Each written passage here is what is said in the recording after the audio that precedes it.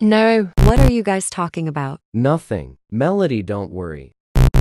Okay, well, you're both lying because I know what that X does. It lets me see when people are lying. What? Your crazy Melody. Lets you see when people are lying, okay, sure. If does. Every time you say something, Nobody cares. You're just making up stuff because you're mad you picked the X instead of Robux. Brooke, can we speak in private for a sec? Yeah, sure. I'm sorry, Melody. Something is definitely going on. I promise I have no idea what it is, but I'm gonna help you find out. Also, I believe you about the seeing lies thing. Thank you, Rachel.